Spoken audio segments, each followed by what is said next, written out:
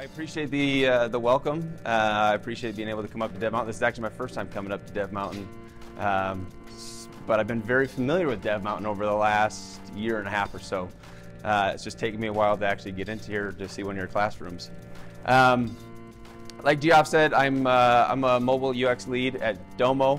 I met a handful of you guys last week when they came down for our on-site visit, which we had a blast, so I recognize those faces. But for the rest of you, I'll give you a little bit of a background. Yeah, at Domo, oh man, Domo's a beast. Maybe I should start back a little bit. My path into UX was going to be, it was very different than your path into UX. I started about 8 years ago at school at BYU, Idaho. Anyone from Idaho? A couple of people from Idaho. Did you go to BYU, Idaho? You did? Okay, cool. How long ago was that? 3 years ago? Cool. I graduated 7 years ago and been up back there a couple times, but you know, Rexburg is a growing little place. My path though started at BYU, Idaho. How do I slip their sides here? Cool. This is my family. I got married when I was a student at BYU, Idaho. That is probably one of the few pictures that you could find with me without a beard. I think I've had a beard every day since that day, but it apparently wasn't going to happen. You've also seen my two boys. My oldest is now 6. My youngest is 4. Their names are Jameson and Sawyer. And about a year and a half ago, we had a baby girl. And as everyone says, she's definitely got me wrapped around her finger. She's a super cute girl with a lot of personality, but definitely tries to run the house. Like I was saying, my career started up at BYU, Idaho. I was a business major. I was in the marketing degree. I was thinking that my course trajectory was going to take me through entrepreneurship. I always was someone with that kind of entrepreneurial spirit. Started up all those little startups that you can think of, selling things like t-shirts and whatnot, which I'm sure a couple of you guys have probably done as well. But that was kind of what I wanted to do. I wanted to get more into the marketing role, into the advertising role. That was just kind of where I thought I was going in life. I had the opportunity while I was a student there. My wife and I were married. We moved into this housing, and after getting married, I realized that I've got to find a job or else I'm going to put my wife and I on the street. And so I was really looking for any job I could find. And fortunately, this opportunity opened up where I could go do some accounting for this internet marketing startup. My neighbor was the bookkeeper. She was leaving Rexburg, and the hope was that I could just kind of fill her spot. So I went in and I applied for the position, and sure enough, with no accounting background, I did not get the position.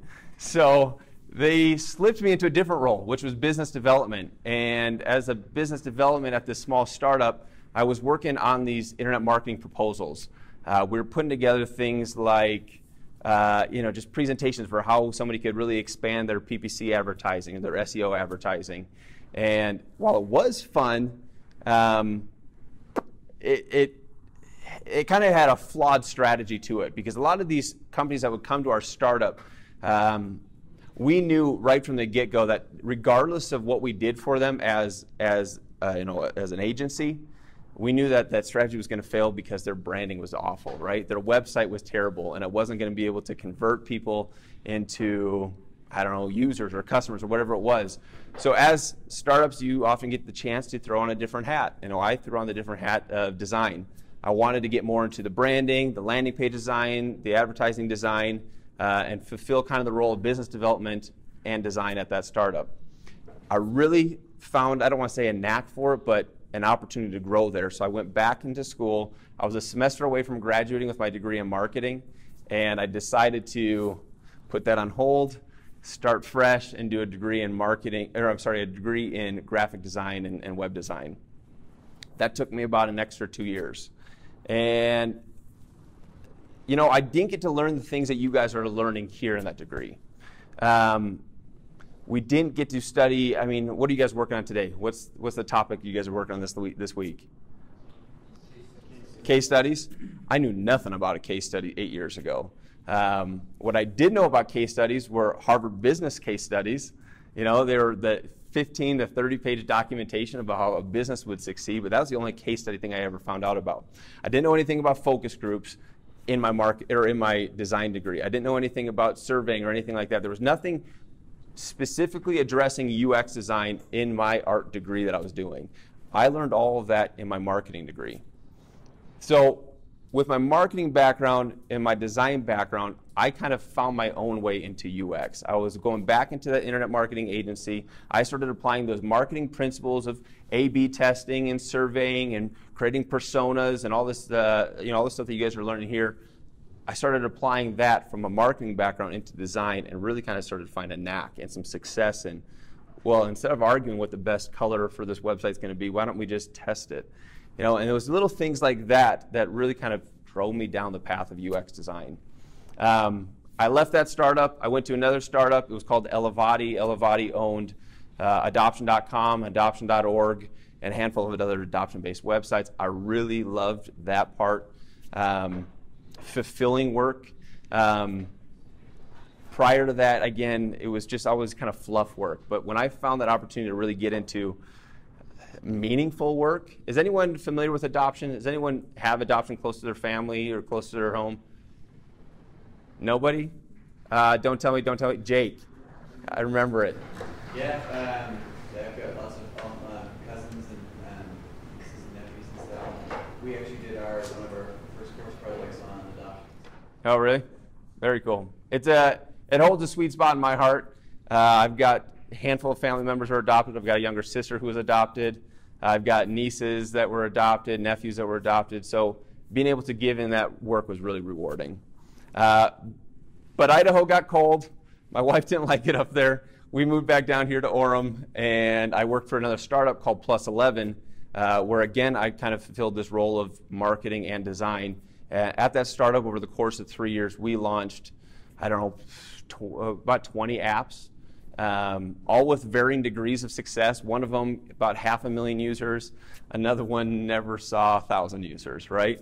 So varying degrees of success, all a lot of fun. So what I really wanted to get across is that as you guys are coming out of Dev Mountain, you've just got to start somewhere, right?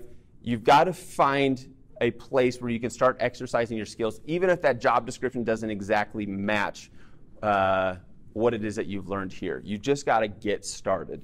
I think this is important. A lot of people want to try and find the exact, the exact thing that matches what you've done here, and they'll postpone things or they'll hold off on things, waiting to find the perfect thing, and it just might not be out there, right? So just get started. I've also run, I don't want to call it a design agency, but more or less a design agency called Windspear Designs. I've done freelance for the last 10 years.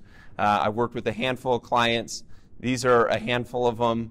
I don't know if you can actually see that very well. You can. A couple of them were pretty fun. A couple of them were a pain in the butt. Does anyone recognize this one down here? Incredible. Do you see that in the bottom left? Does anyone recognize that? I don't expect it. Does anyone know the name Nick Cannon? You know Nick Cannon? He does like Wild and Out. He's done a handful of movies.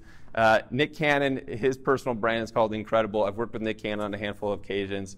Had lunch with him. I mean, Nick Cannon's a good guy. He's out there. He's got a lot of ideas. That was probably one of the better highlights, although the work was kind of a pain. Anyway, so that's a little bit of background about me. Now I want to get more into this presentation. Over the last 2 years, I've interviewed somewhere in the range of 60 to 80 students, recent graduates, all for things like internships or associate job positions at Domo. I've been on phone calls. I've met people in person. We've conducted probably 20 to 30 in-person interviews in the office, a lot of off-sites. I've met a lot of you guys. And I want to start a little bit with, well, maybe kind of the state of the union, if you will. You guys are going to graduate how soon? Next week. Congratulations, you guys made it. That's awesome. Let me talk a little bit about the state of the union. How many people intend to leave Utah or Salt Lake County after they graduate? Two? Two of you guys? Maybe? 2.5? Okay. For those who are planning on leaving, where are you guys going? Kyle? Yeah. Kyle? I'm from Northern California. Okay. Maybe like there, maybe Oregon. Maybe Oregon? Yeah. And what was your name? Ben? Why Minneapolis? It's the closest city to my hometown. Where's your hometown? South Dakota. Oh, really? I'm from Minnesota. Oh, really? Yeah, awesome. I think you guys moving away from Utah, you're going to have a different story, especially as you start to consider what the job opportunities are. But if you're sticking around here in Utah County, Salt Lake County, you're going to find yourself in a predicament that a lot of students are finding themselves in right now. Dev Mountain, 13-week course, is that right? You've got other schools out there, other boot camps out there. You've got 4-year degrees. You've used, I'm offering a 4-year UX degree. UX is a hot thing, right? Isn't that why you guys got into UX? There's a lot of opportunities. Silicon Slopes is popping. There's a lot of businesses that are popping up. UX is in demand. But with so many people flocking to the UX career, those opportunities for internship and associate levels positions are getting harder and harder to come by, right? That's the law of supply and demand. More people flock to it, it's going to be harder to get those positions. It's part of the reason why we've hired 5 candidates over the last 2 years at Domo, and we've vetted, like I said, 60 to 80. We really have the chips in our court to vet as many students as we can in the process of finding the right candidate. So what I want to chat with you guys a little bit today is how you can set yourself apart from everyone else that's graduating. Before we get into what I deem probably the most important piece, I want to hit on this right here. In the course of conversation with a lot of people in your position, I find myself having to tell these students, you're over-optimizing. I've been on a handful of phone calls. I've done a ton of different portfolio reviews. And what I get and what I see over and over again is people are spending hours upon hours, and not just like 3, 4, 5 hours on their portfolio. I'm talking like 60, 80, 100 hours on a portfolio. And in my perspective, I say you are over-optimizing. The marginal return jumping from maybe 30 hours in your portfolio to 100 hours in your portfolio, I just don't see it making any sense.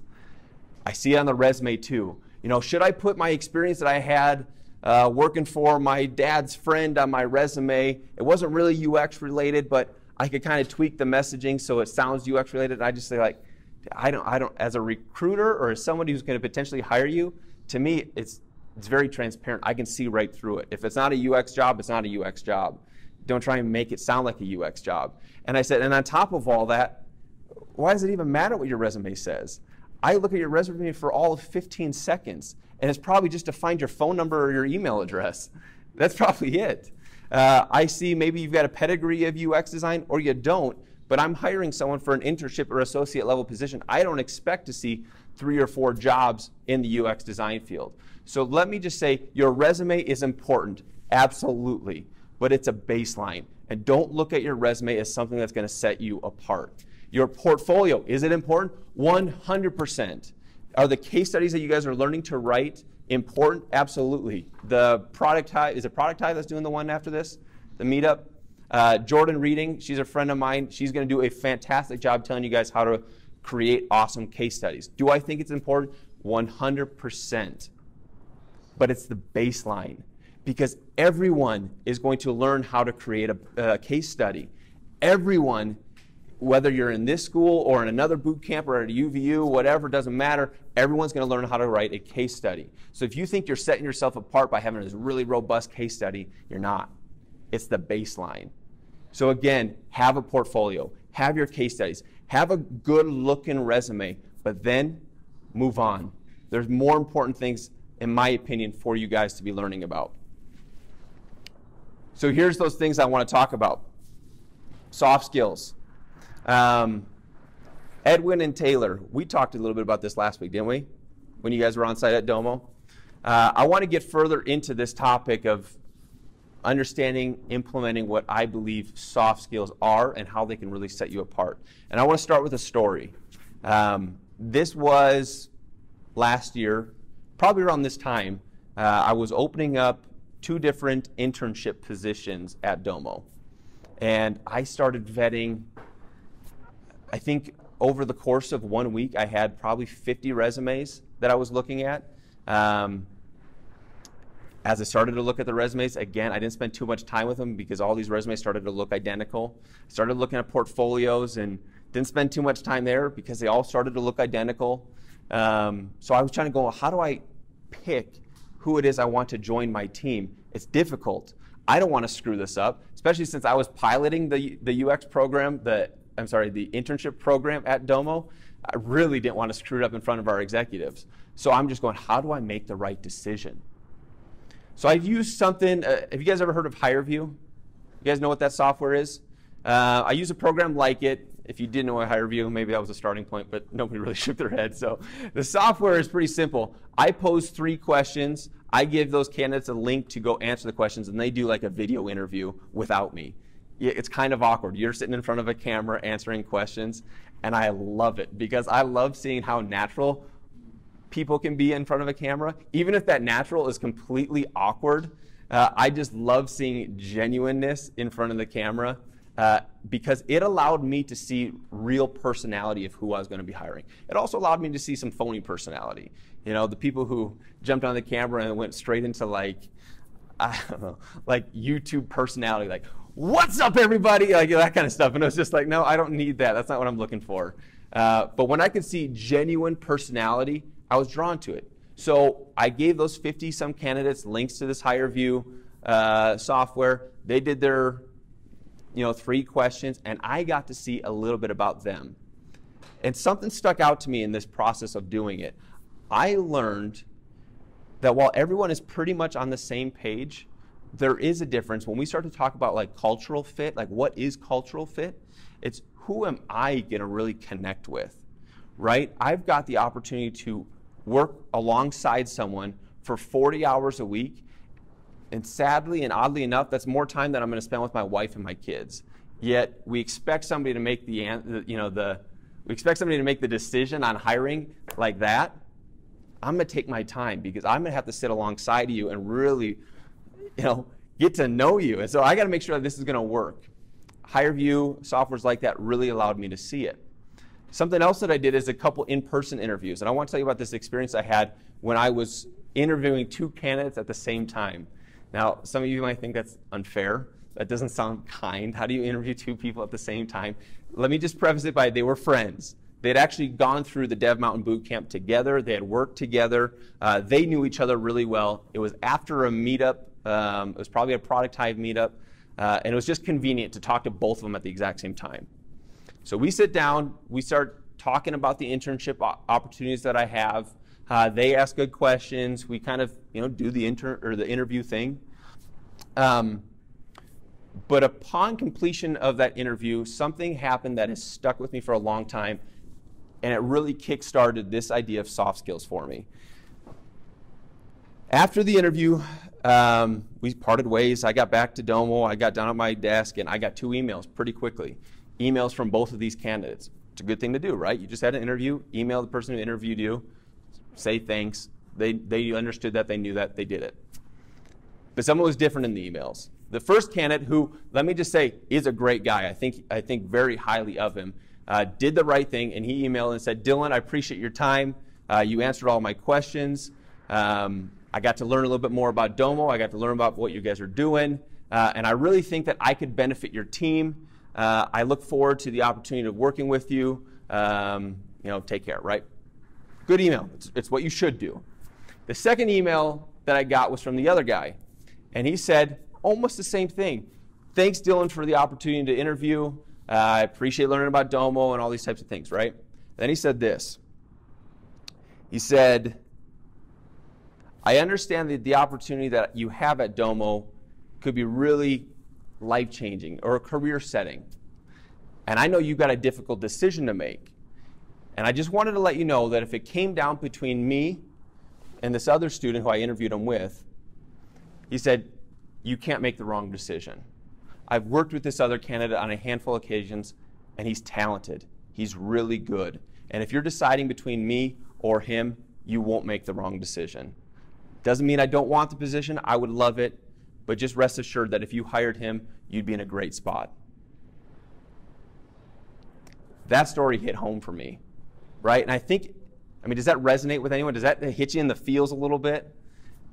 To me, it spoke volumes about this candidate's personality, his character. It was everything that I really feel makes a candidate a strong team member, putting somebody else ahead of him. Like, those are things that we don't exactly address here in a Dev Mountain Bootcamp. We don't address it in a 4-year degree. These things are what I call soft skills. You learn the hard skills. You're understanding Sketch, you're understanding InVision, you're understanding Framer or whatever else you guys are learning. You're understanding those things, and those are all hard skills, and they're good. But really what I think sets a candidate apart is so much more than that. It's the soft skills. Let's say you're not great at InVision. Let's say you're not great at Sketch. I can teach you that on the job pretty quickly. Let's say you're not great at After Effects. Truth be told, I don't need a whole lot of After Effects. And if I do, I'll give you time to learn it in the process. Hard skills can be taught pretty easily. Character, personality, takes a lot longer to understand. Soft skills, I think, are what set candidates apart. The first soft skill that I want you guys to recognize starts right here. When you're interviewing for an internship or associate level position, you don't have to have all the answers. I don't expect you to have all the answers. And let me show you where, kind of where I see this manifest itself. You're in an interview. I'll have you do some sort of design challenge.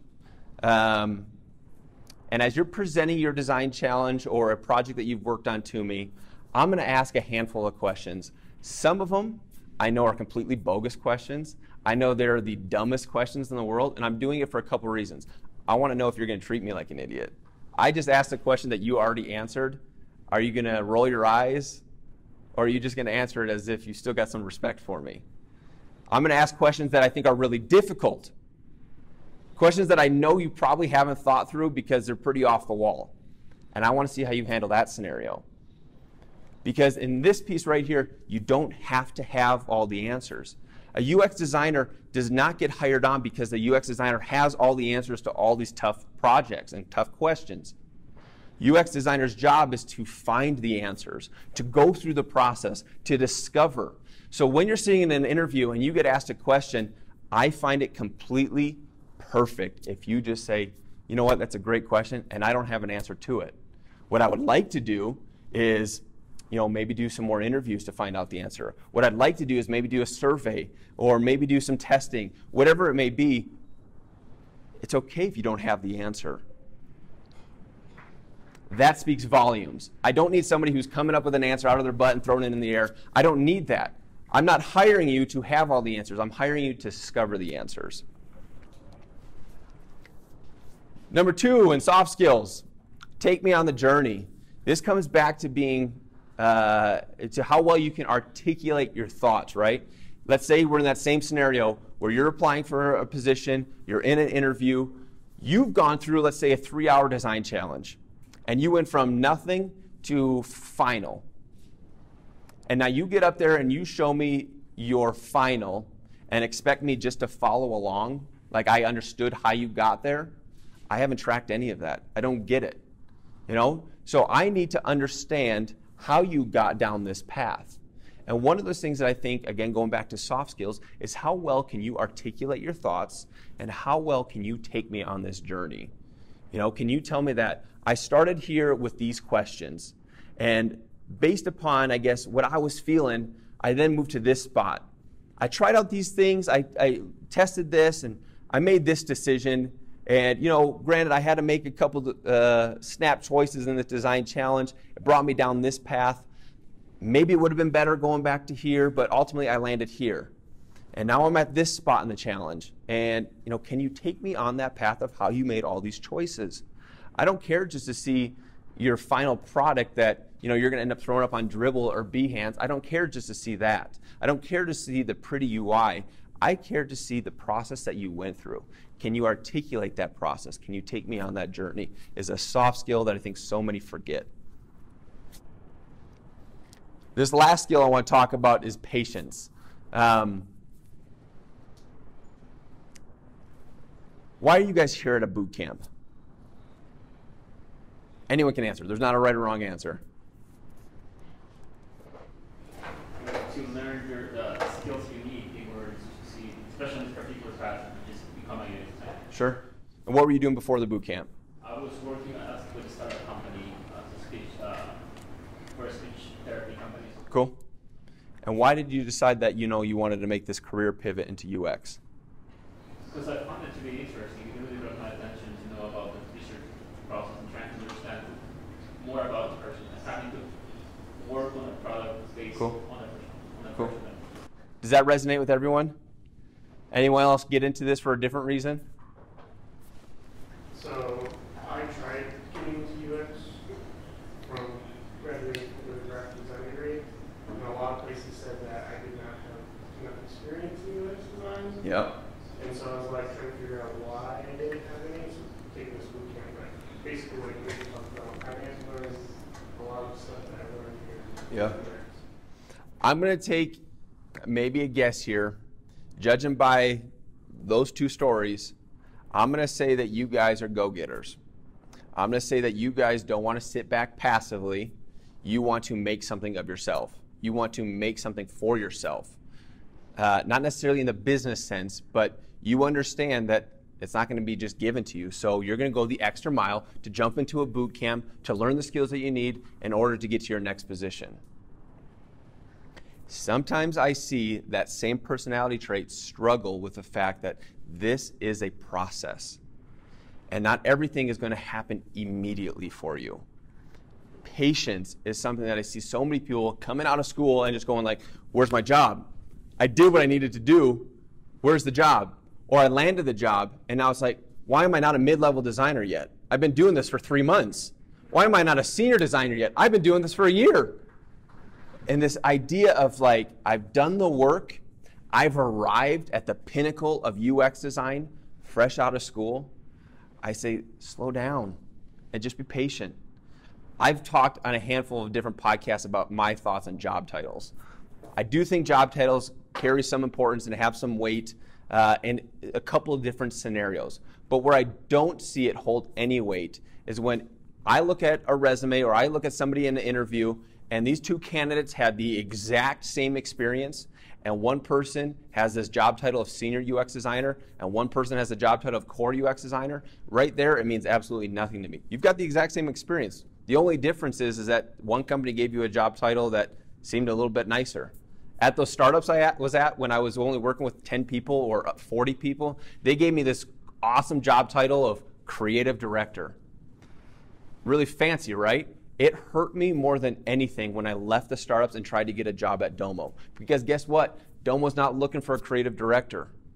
They don't need somebody who they're going to pay $200,000 a year for and manage a team of 30 people. That's not what they were looking for. They needed a UX designer. That job title of creative director hurt me more than helped me. So going back to this idea of like, I need to get to that senior UX title quicker, let me just say this. It is a process. And I believe that you should strive to be the core UX designer, the associate level UX designer who blows people away over the senior UX designer who just leaves people wanting more. Right? If you come into an interview and I see that you've got this title of a senior UX designer and I go, really? I've got high expectations for what I believe a senior UX designer is. But if you come in with like, I've done a couple internships, I've had this associate level position, and you blow me away, I'm going, well, this guy's on the right path, right? So with your job titles, be patient. With this process of finding a job, be patient. With progressing in your career, please just be patient. This moment right here is a blip in the map, right? You've got a long career ahead of you. So just be patient and trust this process. I want to wrap this up in about 15 minutes, but I want to spend the next 15 minutes maybe talking a little bit more Q&A. I want you guys to maybe respond to some of those things that I've talked about today. And maybe you've got questions that we can dig deeper into. So let me go ahead and open it up. What are your thoughts on this? Do you believe that soft skills are really going to set you apart? Do you not buy into that? Somebody just challenge me and say, I don't buy it. Nobody? Kyle. I think soft skills are really important because no one wants to work with someone like you said, you spend more time with your colleagues than you do with your family. So like you want to make sure the person that you're working alongside of isn't going to drive you up the wall. Yeah. So no, I think soft skills are very, very important. They speak very loudly, I think. Yeah. In addition to that, especially if you're working on a product where you need to collaborate, you guys need to be the same wavelength in order to actually feed ideas to each other. If a person doesn't have the soft skills, it's really hard to work with that in order to deliver the final product. Yeah, absolutely. Questions you guys have about this? Questions do you guys have coming out of school? What are your concerns?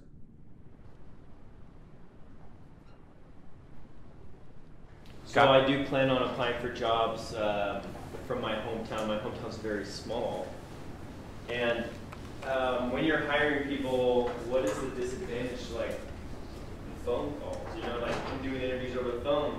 Are people going to want to have you fly out to places and when I get to a certain point? I don't know what to expect exactly from, you know, if I stay here, I could interview and maybe go into their building, you know, and have an in-person interview, but in the situation I'm in, I'm probably not going to be able to do that. Right. What are some of the difficulties I'm going to face? Well, I mean, over the phone, I think over a phone is just a step above a text message, right? You know, you could text something to somebody and it gets read the completely wrong way because it doesn't have tonality, doesn't have fluctuation. You don't know where the grammar should be. So somebody could read a text message that you have well intended and they interpret it a different way. Happens all the time, right? Phone call is just a step above that, right? So you have to put an extra emphasis on allowing your personality to genuinely shine because they're not going to be able to see your face. They're not going to be able to read your body language. I've got a friend who's worked in radio for a long time, and he's got this saying where if you think you're putting out energy on the radio, you got to put out 3 times that amount. Because on radio, your energy, your passion doesn't come through when somebody's just hearing your voice. You've got to go 3x that in order for it actually to come across the radio. I think it's the same thing on the phone. If you want your genuine personality to really come across, you've got to put emphasis on being uniquely you, genuinely you, and allowing your personality to shine. Otherwise, it's just a phone call, and truthfully, it's a forgettable phone call. So you said that obviously you see a lot of portfolios, and they tend to not be as important as some of these things. I mean, I'm sure they really are important too, but they are important. Let me make sure they are important. I got that from Okay, but it's a baseline. You should have it, absolutely, and it should be top notch. So as far as that goes, like you're looking at case studies in people's portfolios. What things in a case study stick out to you as either like really good or really bad? So again, you're asking me. You're going to get a lot of differing opinions on this, but let me tell you what I look for when I look at a case study. That first point that I talk about, you don't have to have all the answers. I love seeing that come through in the case study. I love reading a case study where somebody says, we made this decision at this point in time. In hindsight, really wish we wouldn't have. I wish we would have made this decision because it allows for greater flexibility or scalability, whatever the reason would have been. I like to see you okay with the fact that we made a mistake in this process and we could have course corrected here. And these were the things that I learned. If I'm not getting that, then really the case studies all just start to blend together. And truthfully, I probably won't read them. I would rather have you present me your case study when you come in for an interview as opposed to me just reading it. The only thing that really ever sparks my attention is when I can read something of, I learned something doing this, and we made a mistake, and it's okay because I'm still passionate about this, and here's how we course corrected.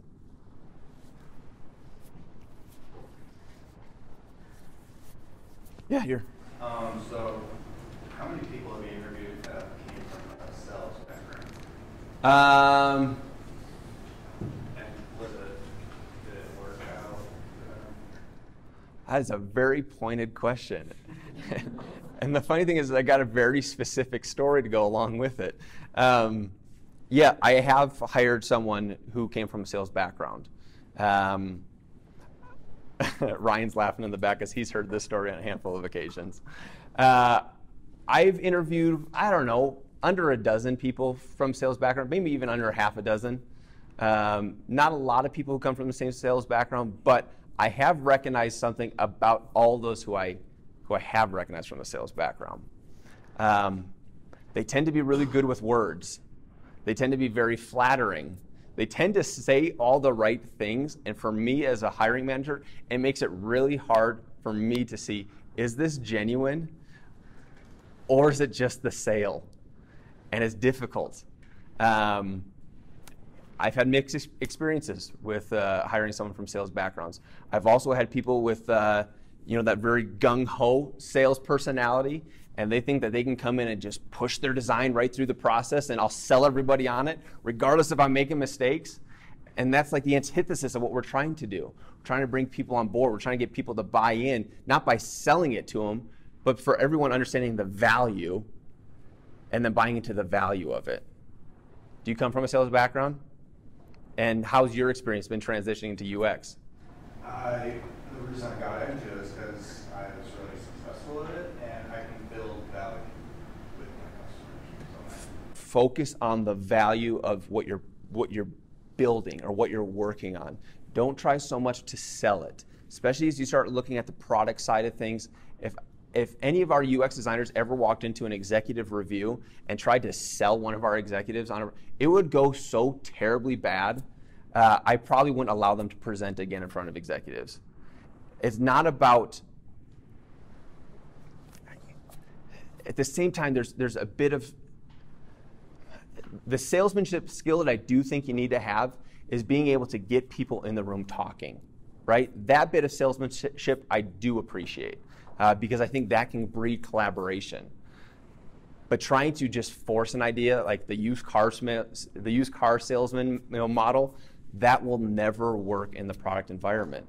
So trying to push your design through will never work. I feel like that's where that first point comes in. Like, you got to be humble about it. Yeah. Work with people. Yeah, that first point would be difficult in sales, right? Yeah. If somebody's on the phone and be like, I don't understand this product. How can I, do this and this? And you're like, you know what? That's a great question. I'll get back to you. It's not going to fly. You're trying to close the deal. So you've got some sort of answer. That was a difficult. Like you said, you got to build that value. Yeah. So they understand. Keep it simple. Absolutely.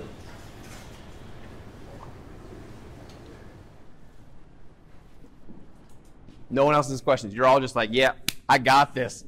Coming out of school, my job's lined up. Have you noticed commonalities among like boot camp grads versus more traditional or four-year degree? Yeah, and that's actually a good question. One of the things that I think you can get out of 4 years versus 13 weeks is just more practice, right? This is not a revolutionary idea. It's just the sake of more time, right? And in more time, what I typically see somebody who's done the more collegiate 4-year route is they also understand design theory, like visual design theory, graphic design theory, principles. I think if you've naturally got an eye for design, like you consider yourself a visual designer, you've got an eye for it, but you haven't gone the traditional route of schooling, you probably see something and you go, that looks really good, but you don't have like the principle in your mind of why it looks good, right? It looks good because you can orient yourself quickly on this website, right? But you can orient yourself quickly because there's visual hierarchy. The text stands itself a little bit different. We go something with large font into sub-fonts into body text, and it's all very visually different. So I can orient what's important, what's not important. And there's principles that go behind that. And oftentimes I see people who come into a boot camp, they miss that because it can't be a huge focus of what you're doing in 13 weeks. There's a lot to take in 13 weeks. So how can you understand all those design principles? It's a difficult one to do. The other thing I'll say about practice is 4 years of degree work, you'll have a few more portfolio pieces. 13 weeks, you'll have a handful of them, but you could do more. So I always encourage people to go online, find a website that does creative briefs or whatever it may be, and just do a couple of them. Get more practice in there. How many portfolio pieces do I expect to see? I don't care if there's 15 on your website. 3, 4, 5 is good for me. But you're saying, well, I've already got 5. Do 5 more, and then sift out the bad ones and just replace them on your website. Does that answer your question? Do you come from a design background already prior to Dev Mountain, or no? So you're wondering, what else do I need to know? No, I just always wonder, I mean, I'm one of the mentors, but as we're mentoring these students, sometimes they kind of have a little bit going against them when they're comparing themselves to others. Yeah. But that doesn't mean that they couldn't be equally as capable. Yeah. But yeah, they might just not have as much to show for it right up front. Absolutely. And you just triggered something else in my mind that I absolutely want to share. Raise your hand if you didn't come from a design background prior to this. Higher, so I can see them all. 1, 2, 3. If you did not come from a design background.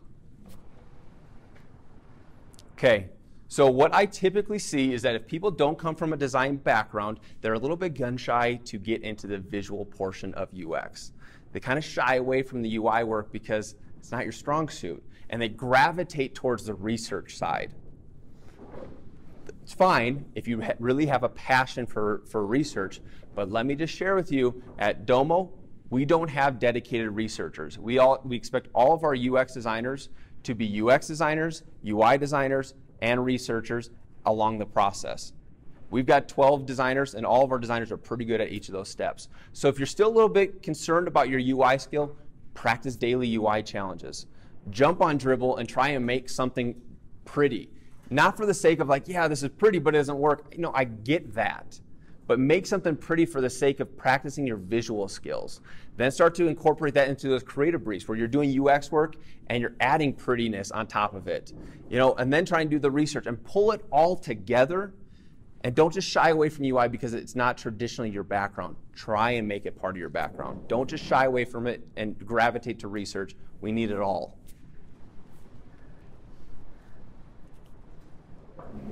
Here, and then back to Jeff. With the opposite of that, so I do have a background in design. What should I focus more on? Because I do have that background. Is like maybe more on the research side, or like Yep. Yep. So when I walked into my very first art class, I was the odd man out for sure. Because one of the first things that we did in these art classes is we did a redesign of a library website, and everyone threw up their redesigns on the board, and there were some gorgeous ones up there. And coming from my marketing background, I said, sure, but where's the call to action? I have no idea what to do next. You know, there's what's above the fold, and like all this stuff was going through my mind. I was like, it looks good, but it doesn't work. And I think a lot of people with that design background miss the fact that we're not just doing design for the sake of design. We're trying to accomplish something. We're trying to drive some sort of action. I think research can come into hand. I think understanding the UX process is what you're doing now, but maybe you learn a little bit more about the research piece if you already feel a good grasp on the UI side. You mentioned that the hard skills can be learned. How can these soft skills be learned? Practice, practice, and practice. The funny thing is when I've been asked, where do I learn these types of things? I say, I don't actually, it's not something you have to just learn at school. You know, where have I learned about empathy? It's probably been in my family. I'm one of 7, and my family has got some gnarly issues, which a lot of families have. And I think that's where I learned empathy. I'm at the bottom of that totem pole as far as my 7 brothers go. So being able to understand what your voice is, understand where your confidence is, like those are things that I've learned outside of work. But there's opportunities to learn them here in school too, right? You're working on a group project, and let's say one of your team members just isn't pulling his weight. Well, in a group setting, you can say, well, forget that, dude, and we'll just do this project ourselves, and we're going to push through, and I'm just going to let the teacher know that he didn't do anything, and we're just going to submit this project, and we'll get a good grade, and hopefully he gets screwed over. Won't work in the workplace, right? Because you've got, let's say, a product manager who may be, uninvolved or disenchanted. You've got to get to the heart of that problem. And instead of just saying brushing that guy off, you've got to figure out what is it that's keeping him from being involved. This conflict resolution is a soft skill that you absolutely can learn here. We oftentimes push it aside because doing conflict resolution as part of group work isn't directly rewarded in the grade that you're going to receive on the project. So we brush it off and just move aside to what's going to help us get the A at the end of it. But it's not going to happen in the workplace. So if you can go to that person who's not feeling involved and go, hey, I recognize that you're not really digging this project. What's going on? You may find out that it's got nothing to do with the project, but something that's going on at home. And say, I get it. Do you need some time? What can I do to help? And if you resolve that, do we get you back? Like, those are the types of things that are soft skills I hope all my team members have. So find a way to start practicing things in school, outside of school. You can look for those places everywhere. Jeff, did you have a question, or was that? I mean, that was pretty close. I think like a good example of that, we have a past student / instructor. He's the UX designer at One Hand Contacts, Mike Curtis. This guy, the rock star, we call him UX Superman. But he wrote this case study about how design thinking and the design process helped him cope with death in his family. Yep. Right? And like, no one told him to do that, right? And it wasn't necessarily a case study about, hey, this is gonna give me a job. It's just him like, this is me. This is how I use design. This is how it's helped me, right? And it's like a very moving article on Medium. I'll share it with you, but it's like, wow, this is what Mike is made of, right? And he just gets it. Yep. And you get that conveyed. And so it's not necessarily like your portfolio isn't always necessarily like, this is a perfect case study with great data visualization and perfect pristine copy. It's like, put a little bit of yourself in there, right? And share a little bit about yourself that's unique, right? Not just like, I like to snowboard, play video games, and drink Rockstar. Like, it's like, show something unique about yourself. Show us how you empathize, how you connect with people, right? Like, hey, I did this, I went here, I experienced this. And it's, I don't know, I think Dylan and I have had conversations before about soft skills. It's hard to teach, but it's super, super important, and I'm super happy he focused on that today. You know, I appreciate you bringing up that article from Mike. Was a fantastic article. And one of the things I think you get out of it is you understand how natural it is to him, right? And it's unfortunate that the more we talk about soft skills, and let's say the more we talk about empathy, the more empathy becomes a buzzword. So it's not just enough to say, like, I know how to deploy empathy. You're now going to have to show me how you know how to deploy empathy. What's the story that goes along with it? Where have you practiced that? How have you picked that up? Because the more we just talk about it, the more it just becomes trendy. If I can, let me just share one other thought that I think buzzword, networking, right? We always talk about this word, networking is important. But let me tell you why networking is important. I mentioned to you guys earlier to stop over-optimizing your resumes and your portfolios. Okay, if I stop over-optimizing, then what do I do? And I'm going to say get out there and network and get out there and meet people. Because in my career, I've yet to land a job, and I really don't believe I will ever land a job based upon my resume and portfolio. Every job that I've landed, from startup to startup to startup to Domo, to all the freelance projects that I've ever done, I've always been introduced through someone. It's always come through someone.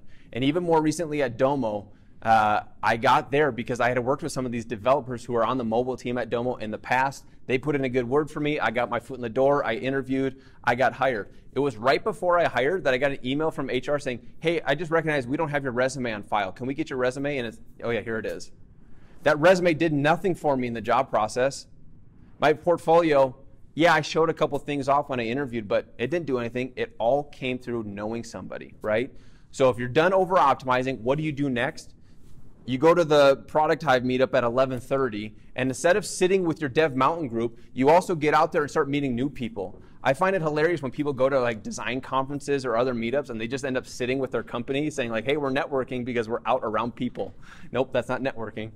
You know, get out of your comfort zone, say hi to somebody, meet somebody. You don't know who you will run into. You don't know how that could, I don't want to say benefit you later, but the relationship, it will really get you so much further than just having a top-notch resume and portfolio.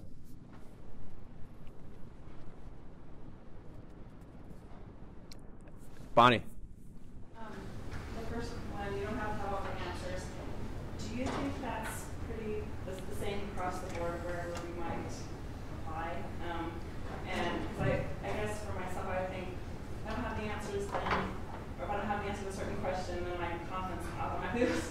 Yeah.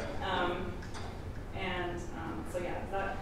So I was very interested in that point as well, and I've been asked that on a handful of occasions. So over the last year, I've gone out of my way to chat with a handful of other executives. I chatted with you guys know Wade at Workfront. You've probably seen his name around. Wade and I have had extensive conversations. Geoff and I have talked about this. Lauren Treasure, who's down at Chatbooks, and I have talked about this. I've talked about this with a lot of different executives, and I think it's safe to say that everyone feels the same way, specifically at that internship and associate level position. It gets different if you start coming in as, 5, 6, 7 years of experience. You've led teams. You've got a senior title, whatever it may be. Yeah, you should start to have more answers at that point in time. But when you're new and you're getting into the career workforce, it's okay not to have all the answers. But it's not okay just to say, like, I don't know. That's a good question. It's the next part to that is, I don't know, I don't have an answer, but I do know the process. And here's how you go about discovering the answer. So, Bonnie, how do you, why did you make that decision? And if you were to try and introduce a monetization model into that app, how would you do it? Well, that's a good question. And it would depend on a handful of variables. What I would like to do, though, is understand a handful of monetization strategies before actually giving my best foot forward on which monetization strategy we should charge. Maybe we need to do some more business understanding and strategy. And here's probably what I would want to ask, and the questions I would want to ask, and the executives I would want to interview, and the user base who I want to understand what type of monetization models do they follow. There's more research to be done before I would just say, here's the monetization model we do. That answer shows me that you've got a grasp of how to go about getting this answer, and it's okay that you don't have the answer off the top of your head. Along with that, I think, when we teach you whiteboarding, that's really what it is, right? There, a lot of times they'll ask you a question, or they'll give you, like, hey, this happens, what do you do? And you, I don't know anything about Legos or something like that. And so you say, this is how I break it down. This is what I do know, this is what I don't. And that's more of like what they're looking for. So in the whiteboard challenge, you're putting it on a whiteboard, but verbally you can also do that as well. Like, 100%. Hey, I figure out who our user is, and I go through the needs and goals. And I think that's huge, right? Because, I don't know, in other jobs I've had, it's like very cut and dry. Yep. Tell me about time you have, produced so much revenue for this company, or for a company. And it's like, okay, this time I did it, I put this in, and it did this. Yep. Versus like, I had to figure that out, right? That's the UX side.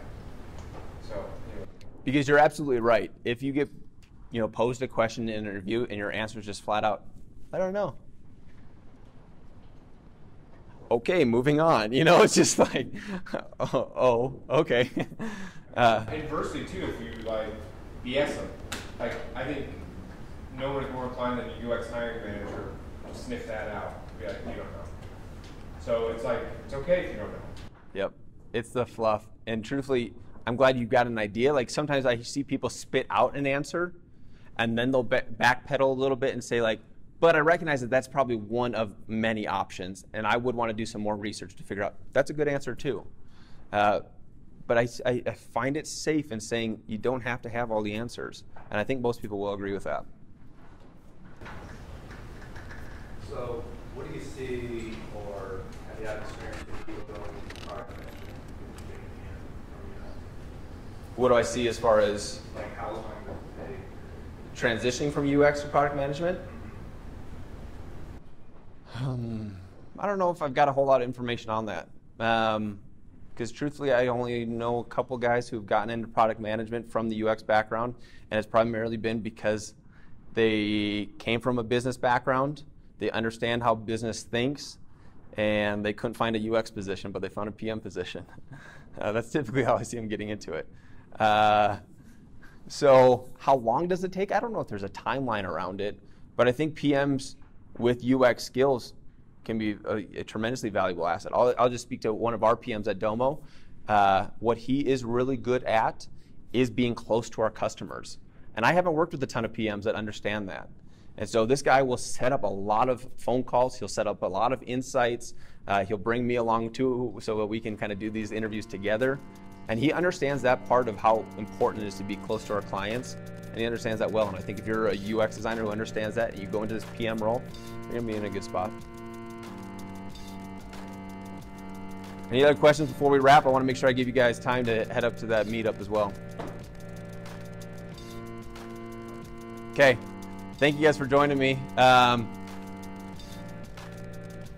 Yep, if you guys want to reach out and connect, I would absolutely love it. If you want to connect with me on LinkedIn, shoot me a message. Say, hey, I was at that Dev Mountain thing today. I would love to connect. I would love to have, be happy to answer any additional questions that you've got. I will plug my podcast as well. You can find it on YouTube. You can find it on any podcasting platform. I spent a ton of time talking about these soft skills. Next week, I've got an interview with Lauren Treasure that will be going live on Tuesday. She brought one of her lead UX designers, again, Lawrence, who's a VP of product at Chatbooks. She comes from a PM background. And in that podcast, we talk about the relationship between UX and PM. And a lot of it came back down to soft skills and collaboration. So again, if you're more interested in those soft skills and how you can improve there, I try and focus most of my topics on the podcast around that. So I appreciate that. Okay, thank you guys. Appreciate your time.